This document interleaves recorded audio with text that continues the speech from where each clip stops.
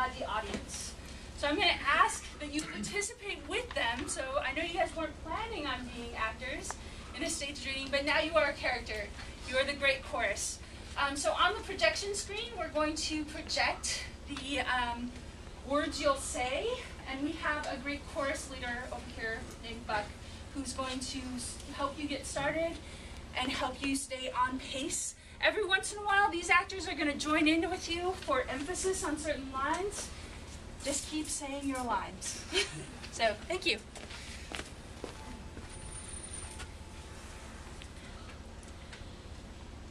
Okay, so our first play is called He Who Says Yes.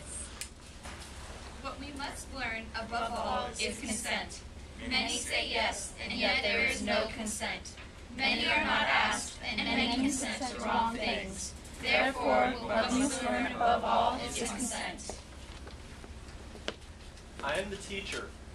I keep a school in the city, and I have a pupil whose father is dead.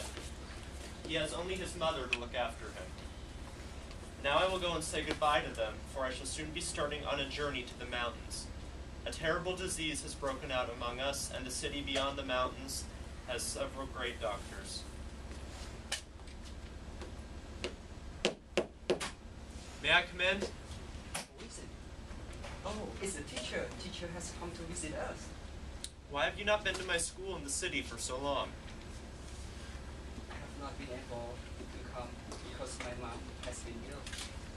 I had no idea your mother too was ill.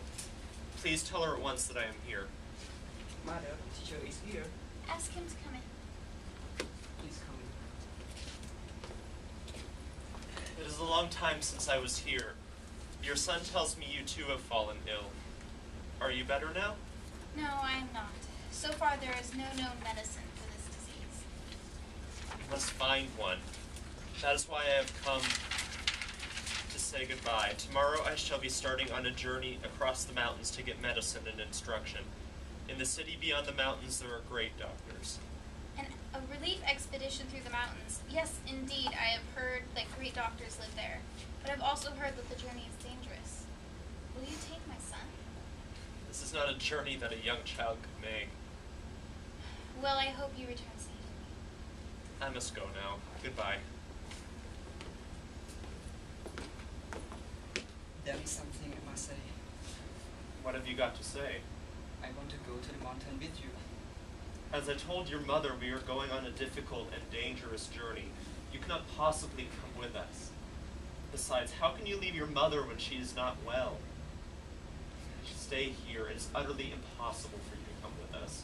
Precisely because my mother is ill, I must go with you to get medicine and instruction for her from the great doctor across the mountain. I must speak again to your mother.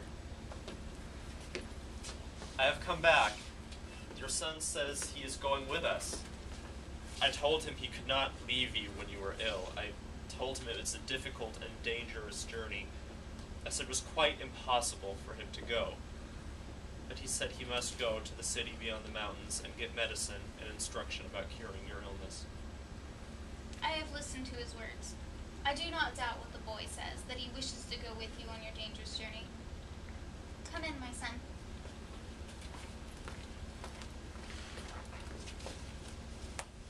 Since the day your father left me, I have had none but you at my side.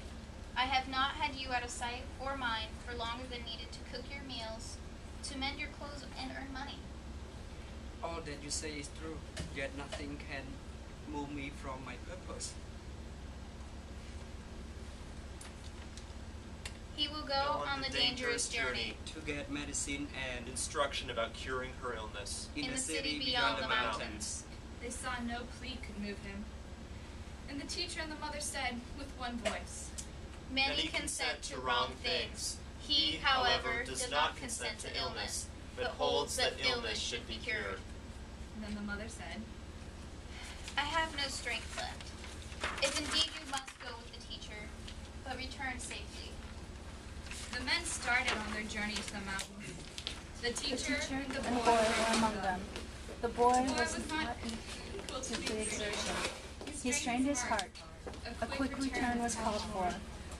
At dawn, at the foot of the mountains, he was his heart hardly able to adjourned. drive his weary feet. We have climbed quickly. There is the first hut. We will stay there a little while. We obey. There is something I must say. What have you got to say? I'm not feeling well. Be still. Such things may not be said by those on errands like ours. Perhaps you are tired because you are not used to climbing. Stop and rest a while. The boy seems too tired from climbing. We must ask the teacher about it. Yes, Ask him. We hear the boy is tired from climbing. What's the matter with him? Are you anxious about him? He is not feeling well, but there is nothing wrong with him. He is tired from climbing. So you're not troubled about him? Did you hear that? The teacher said the boy was only tired from climbing. But he is now looking very strange. Right behind the hut is a narrow ridge.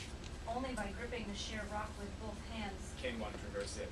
We hope he's not ill, because if he cannot go on, we must leave him here. Are you ill? He does not answer. We must ask the teacher. When we inquired before about the boy, You told us he was only tired from climbing. But now he is looking very strange. and he sat down. I see he has fallen ill. You must try to carry him over the narrow ridge. We will try.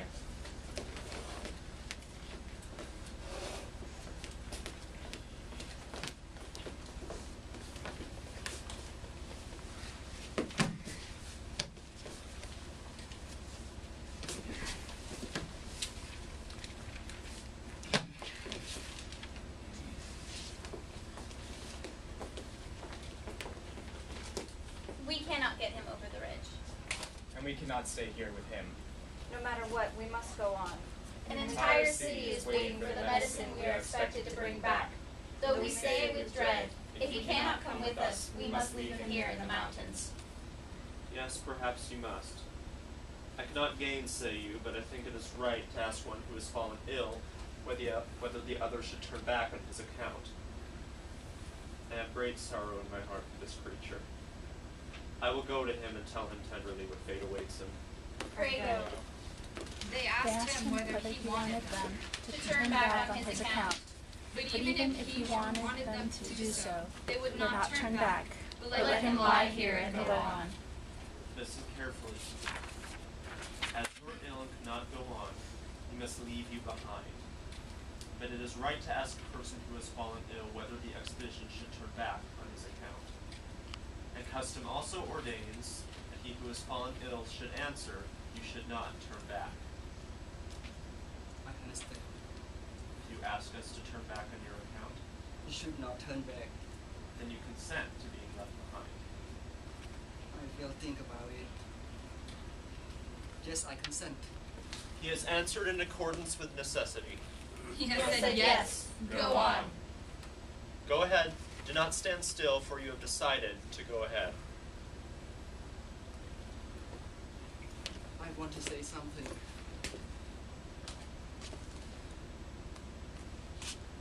I beg you not to let me lie here, but to help me to the valley, for I'm afraid not to die here alone. We cannot do that. Be still, I demand it. You have decided to go ahead and leave him behind. It's easy to decide his fate, but hard to carry out the decision. Are you ready to hurl him into the valley? Yes.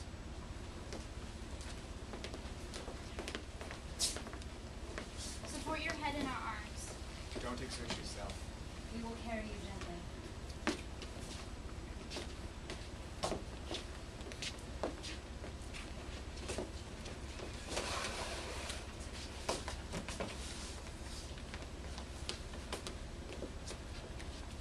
I well knew that if I came on this journey, I might lose my life.